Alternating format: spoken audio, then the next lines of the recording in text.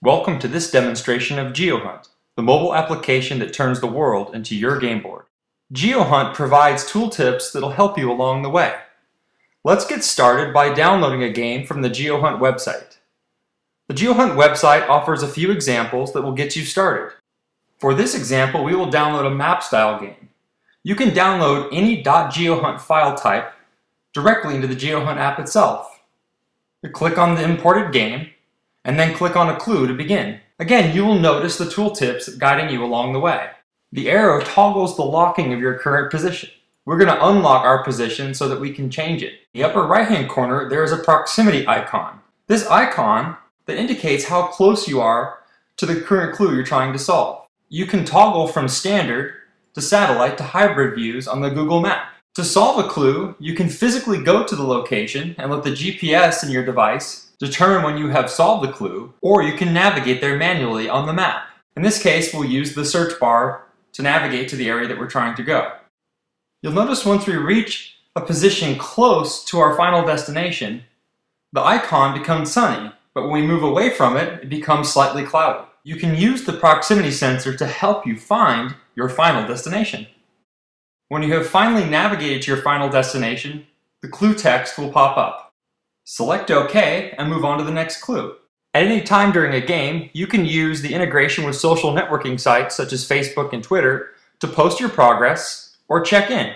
Once you've solved one clue, you can move on to the next clue. Depending upon the style of game you've chosen, you can either randomly select the order in which you solve clues, or you'll solve the clues in order.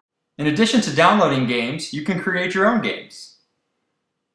Select the Create button, enter in the name of your game. In this case, we'll enter in New York City.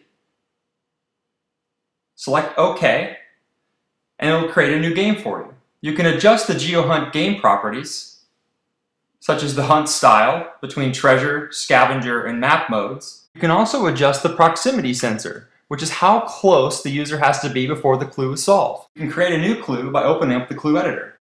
In this view, we navigate to the geographical location where the clue is, enter the text for the clue itself, and also the text for when the clue has been solved. In this particular example, we'll use the Empire State Building. So the clue is, what is the tallest building in New York City? The answer is obviously the Empire State Building.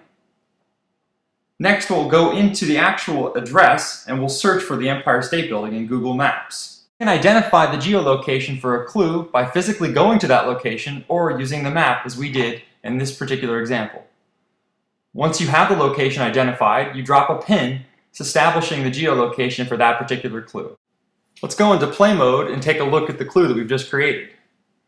You can play this clue just like the clues that we downloaded from the website. You can use the social networking features within inside of GeoHunt to post your status on Facebook, Twitter.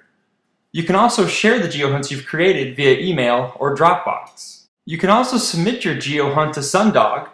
We will review the GeoHunt, and if it's appropriate, we will post it on the downloads page of our website for others to use. More information on the features of GeoHunt can be found on the info page located in the app itself.